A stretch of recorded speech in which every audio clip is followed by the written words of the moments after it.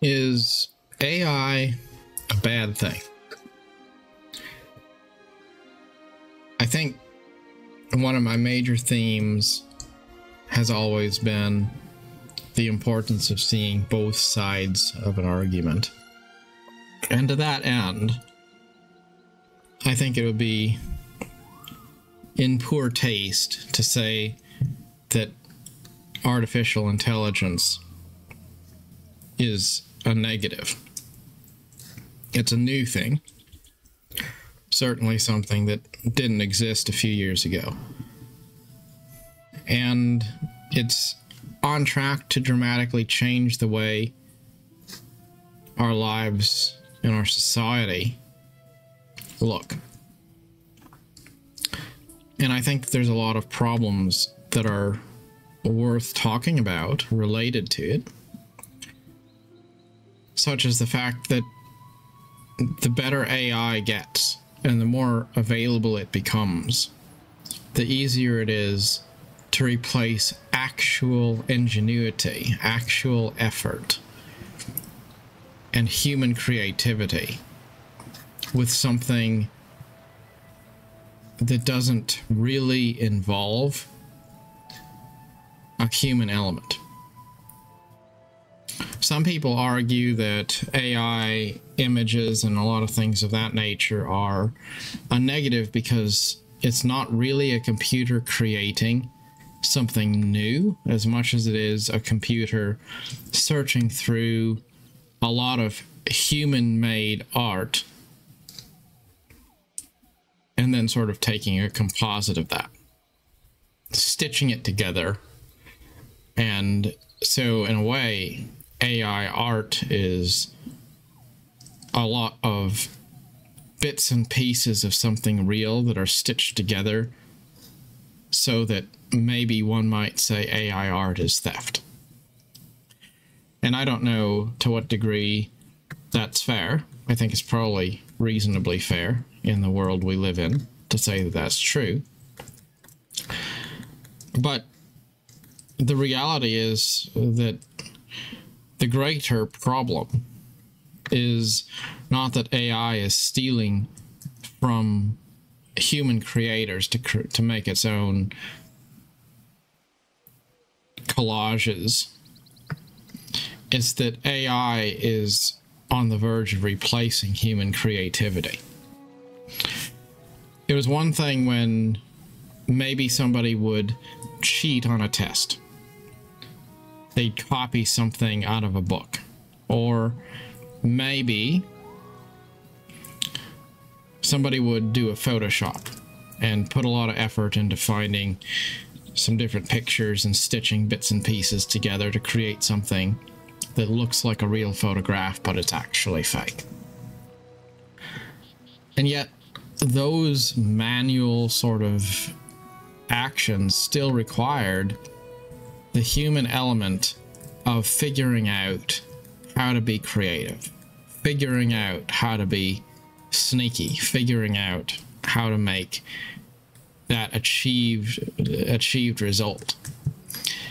It was different than just typing into an AI prompt box, I want this or that. I want you to write me a resume. I want you to write me a letter of recommendation. I want you to create a photo that looks like a certain specific thing I'm going to describe. So we're stifling human creativity while we're also at the same time creating a situation where it's easier than ever to propagate things which are not true. And it seems like people have a great propensity to believe lies. It's in our nature, it seems, to be rather gullible. So when you throw in AI generation of text and art, there's a very real question that comes up in this, which is, at what point does the fake stuff outnumber the real stuff? At what point is there more AI generated stuff out there than there is human created stuff? At what point does stuff that's fake, which is presented as real, artwork that's AI generated, that's conveyed as human made, photographs that are fake, that are presented as real, stories that are AI written but are presented as being human creations. At what point does that fakeness create a society which is completely overcome with essentially fraudulent creations that replace and stymie true human creativity? These are things that are going to be a problem in the future, most likely. I do think that right now the AI craze, it's taking the internet by storm. All of the crazy AI generated art that people are making, all of the furor over AI stuff, I think it'll come to an end, to a point. I think with all things that are new and shiny, it's a bubble, and eventually every bubble pops. And then people kind of come back to earth and they return to reality and life goes on. But it doesn't change the fact that AI is an upward surge, a trend which will have its resets. It'll have its cycles of meeting resistance. But ultimately, long term, it's probably not going away. Kind of like online shopping. It's had its ups and downs. And it's probably not going to replace brick and mortar shopping. But it's also probably never going to go away. And so life is forever changed by the introduction of an online marketplace. So what do we do? What do we do about all of the fakeness that's in the world?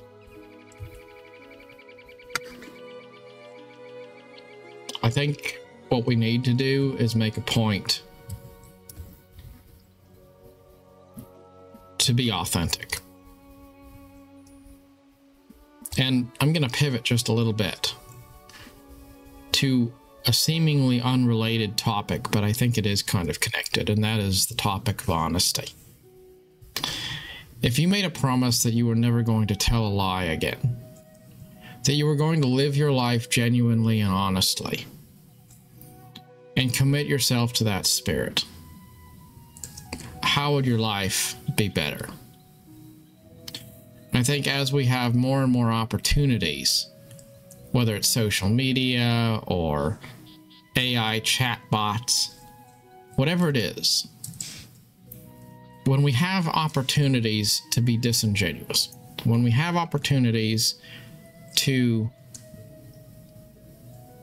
present something fake as if it were real, when we have the opportunity to hide behind some sort of a social media profile or some sort of a disingenuous thing that we've conjured up, or to just be candid and honest and frank, let's choose the honest path. And when we consider all of the different things we encounter in life, let's be critical enough not to automatically assume that things are exactly as they appear. Because quite often, there's lies conveyed as truth. There's disingenuous things that we are sold as if they were real.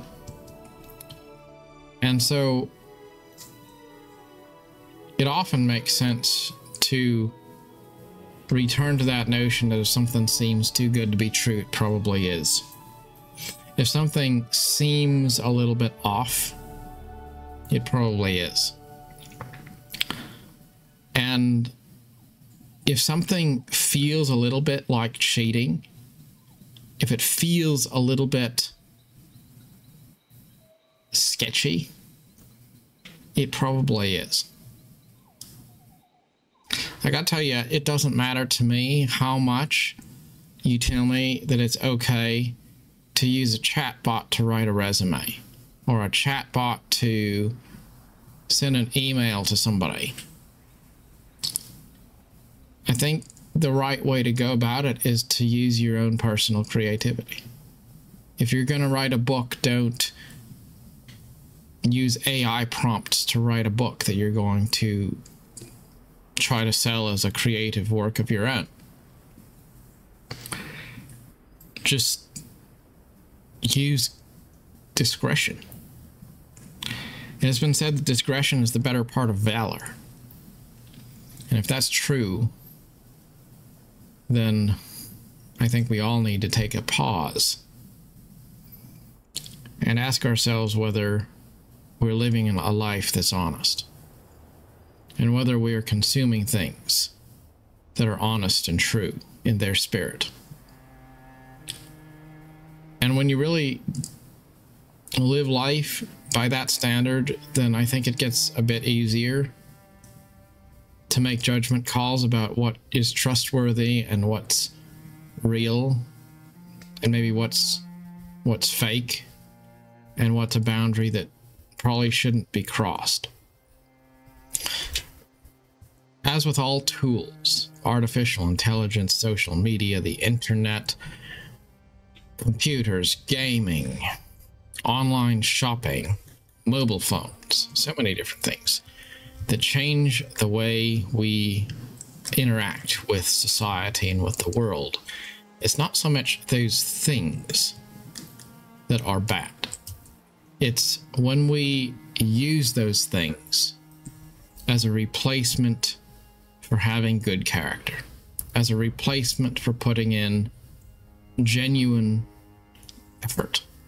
When we use the tools in our arsenal as an easy way to tell lies or to conceal the truth of who we are. Anytime you conceal the truth of who you are, that is going to lead to a bad end. Anytime you consume things that you know don't feel right, it's probably not going to lead to a good end. You know, I think about things like a lot of cryptocurrencies out there and a lot of get-rich-quick schemes that you might encounter. And there's so many things in the world where you look at it and you think, well, that sounds really good, looks really good. But if I'm honest, it just doesn't seem to quite add up. And it's probably better in a world where it's so easy to make trickery look real, to stick to fundamentals, things that have always endured, that probably always will, and don't necessarily jump on every single bandwagon, because sometimes it's better to, well, as Warren Buffett said, invest in socks, underwear, candy, Coca-Cola, because you know what? They might not be the sexiest things in the world, but everyone's going to always need underwear. And people will probably keep on drinking Coca-Cola no matter what change happens in the world. So, be careful about jumping on new bandwagons just because something's new, something's hot on the scene. It's okay to have reservations. And even in a world which is very modern, I still think there's wisdom in just trusting your discretion, trusting your judgment, and following your heart.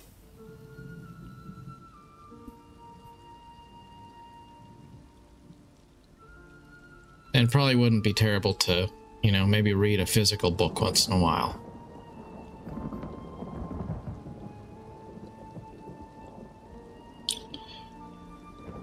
It is interesting, though, how much has changed, isn't it? Like, even in just a few years, how much has changed. And I think we as people probably are poorly suited to adapting to so much change so quickly. I often wonder what it all means.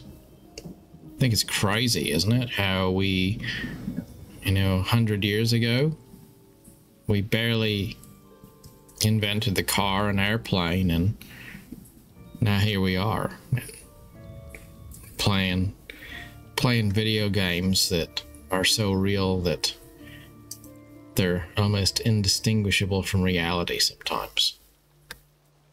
And we're living in this modern world that's so fast-paced that we're launching spaceships and we have high-speed internet. Makes you kind of wonder, doesn't it? How did we get here?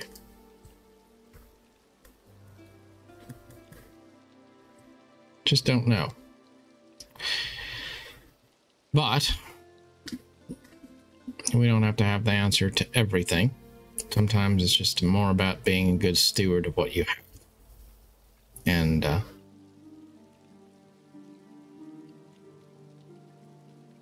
simple values usually aren't too hard to understand. They're just hard to put into practice. And we don't really have to have all the answers. It's kind of like there's people who they go to school and they become really, really successful at something that they studied to be. They've got a degree in something, but then you find out that they can't even survive in just everyday life. Like, they can't write their name legibly, they're not literate, they're not able to function in society very well, but they're good at some obscure skill. And it's just I guess emotional intelligence maybe is what it is. It's that you can be smart, but that doesn't make you wise. And well, sometimes the tortoise beats the hare because the hare is running all over every which way, and it can't figure out where it wants to go. And it's got a lot of potential, but it doesn't have a lot of discipline. So if you just sort of plod along and you use common sense, maybe you wind up doing better in the end than people who are super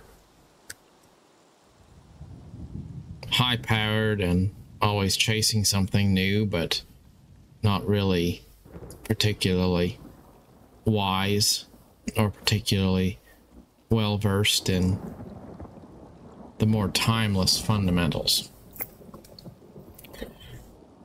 It does seem like the more things change, the more it's important to stay true to a certain foundational set of legacy things.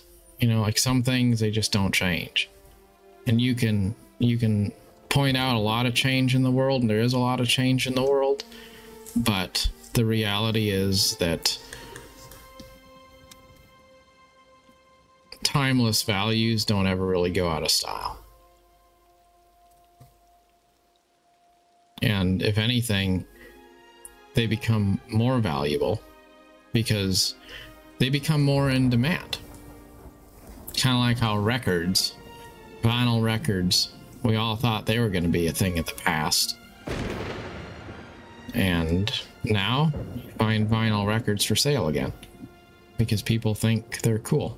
And people get sort of a sense of nostalgia out of it. So